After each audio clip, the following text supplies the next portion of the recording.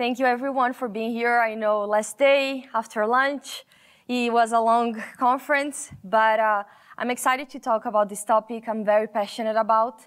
So if you speak another language besides English, you're in the right place as well. I'm going to talk about my contributions to open source in several localization projects. And my name is Julia. I'm a global technologist at Veeam. I'm also a CNCF ambassador, AWS community builder, very involved in communities. And I started my open source journey through localization. So I'm not a very technical person. I'm learning, like everyone, they are always learning. But I feel like contributing to localization was the best way for me to learn tech, Kubernetes more specifically, because those are the projects that I contribute the most. So not only contributing, but also I mentor people on how to start into open source and localization. So this has been helpful for me. And I just want to know, like, do you know what the open source community and Seattle have in common? So they have 4 things in common. First, they're both driven by innovation. So they're always constantly developing new technologies, new tools, and solutions. They both rely on collaboration, so from developers, contributors, maintainers, researchers, etc. They both organize events and welcome people to foster the community engagement. And they are both a big melting pot of cultures with influences from people from all over around the world.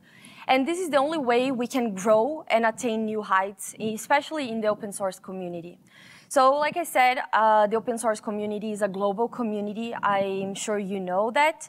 Here are just some stats. So the Linux Foundation has more than 900 open source projects with more than 23,000 contributors, people from all around the world, so more than 100 countries. And some projects, the main projects, they are translated in more than 25 languages. There are events like these ones, smaller scale ones, bigger ones like KubeCon, going on all over the world. And one of the main barriers to contribute to open source is not being a native English speaker, because English is so pervasive in open source.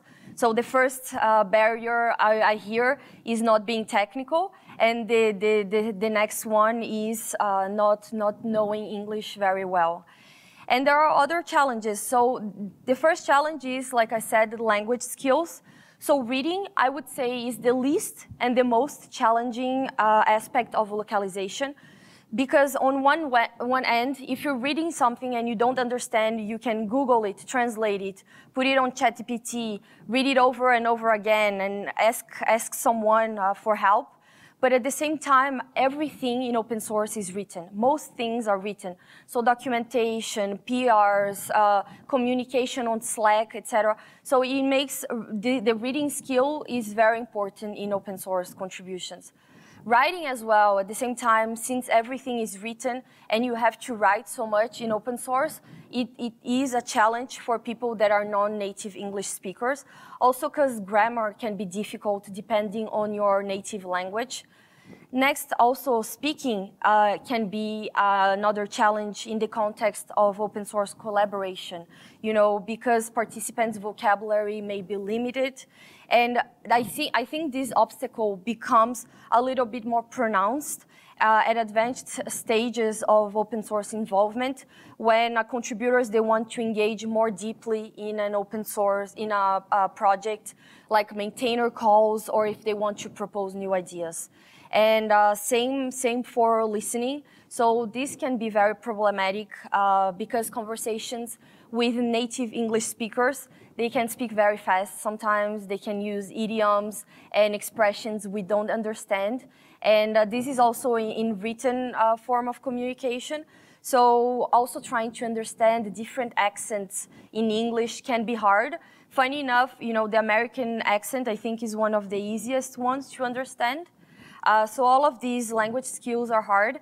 And I want you to put in the shoes of these non-native English speakers. Imagine if you go to a project, a big open source project, to the README or to a repository on GitHub, a README page, and you don't understand the language. Imagine you have to translate line by line. It would be really hard, right? Imagine going to the Kubernetes documentation and trying to understand it. But this is easier, right? So in a language that you understand. And that happens with non-native English speakers because they don't understand at first, and that's why localization is so important for everyone.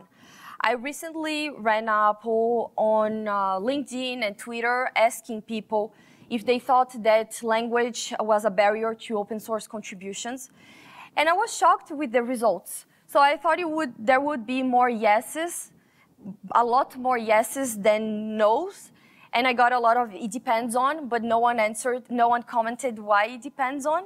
I got a few comments on Twitter, but like this person said they wouldn't use a library that was in a different language because the fear of running into a bug, and they needed help due to the language barrier. So that happens a lot. Also, they said it depends because a lot of acronyms we don't understand, and that makes contributions harder in open source.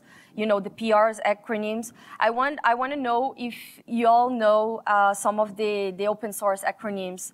So the first one is very easy. I'm sure you all know. So it looks good to me. The next one, do you know? Acknowledgement, yes, that's easy. The third one, okay, similar to the second one. Then it gets a little harder. I didn't know some of these acronyms. Work in progress, yes, it's very common in books, etc. A fake, as far as I know. I think Americans, or English speakers, they know these acronyms, but non-native English speakers, they have no idea what it means. If I recall correctly. And the last one, I'm not a lawyer in licensing issues. So these are challenges. And also there are a lot of cultural differences with people, like we said, open source is a global community. People from all over the world, they are very different.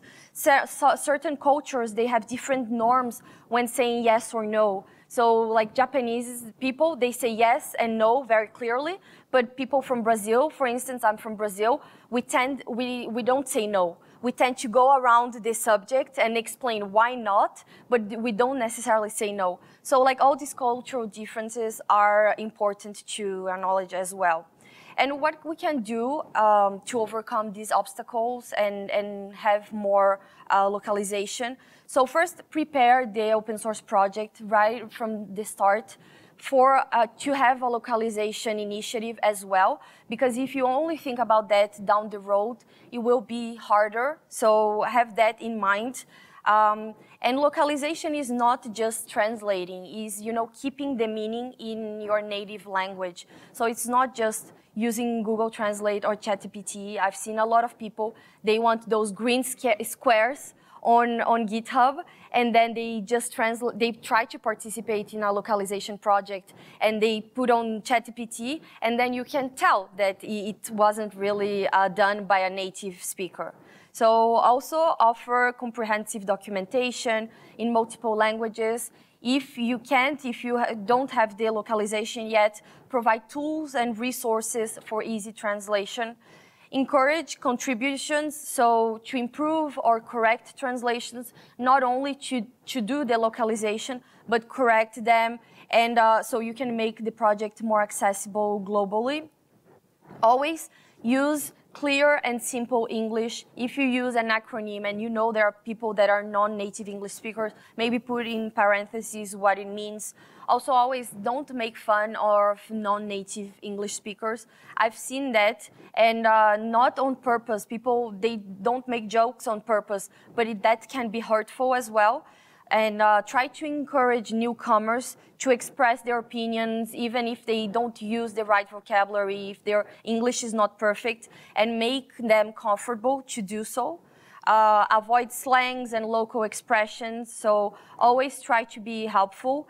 Leverage asynchronous communication methods. This is very important. It's also a challenge because the community is so global, there are people all over the world contributing to open source. And a lot of times, the calls are on American time zones. So, and that doesn't help people in Asia. So trying to have this asynchronous communication is very important. And finally, beware of Google Translator and ChatGPT. Like I said, you know, we can tell when you've used those tools. Like we all can tell, like marketing, or if you write something on LinkedIn, you can tell that it's from ChatGPT. And same way with localization projects. So if it's not your language, it's fine. You can contribute in some other ways. But if it's your language, you're more than welcome to do so. And yeah, we want more people like you. And with that, I thank you so much for being here. If you have any questions, I have some time, but I'll be around because we have another talk right soon. But thank you so much for being here.